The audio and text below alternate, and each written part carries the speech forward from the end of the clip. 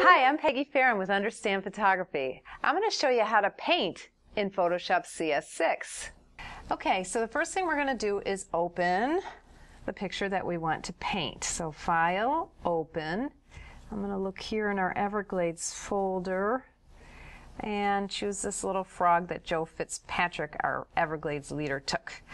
Okay, I need to come over here to the Layers palette, and you're going to click on Create New Layer. Just left click on it one time because you want to create a blank layer. Okay, so just left click,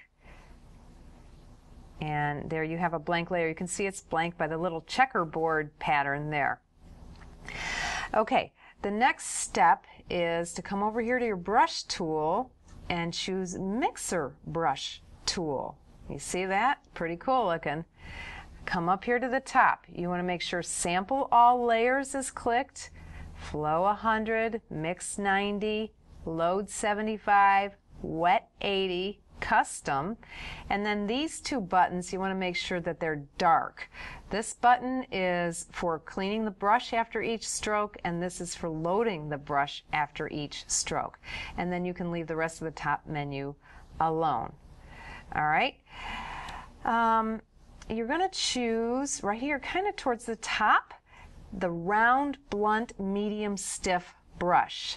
So left click on that, and then come back to your photograph, and you can just start painting.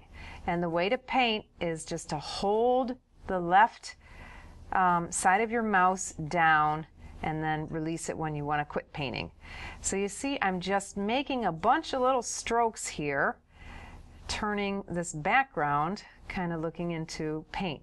Now I use my bracket key to make the paintbrush bigger, but it also kind of separates the bristles so it's not as smooth. So I zoom in.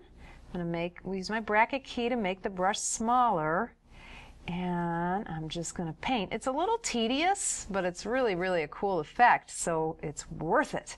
So I'm just going to keep painting my little frog, my little Everglades frog. And you have to be careful in the, the detailed areas here. But you want that painterly look, so just keep stroking, just like you would paint, but you're using your mouse, or if you have a stylus and tablet, that might work as well. Might work easier, actually. So just keep going, keep going, keep going. You can try cross-stitching and all kinds of different brush strokes, and make the brush smaller by using the bracket key. When you get in, and if you make a mistake, you can just kind of paint over it again. You see that? And just keep going.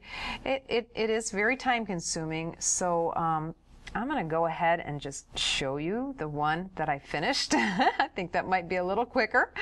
I'm going to come to File, Open Recent, and this is my painted frog, and that's before and after.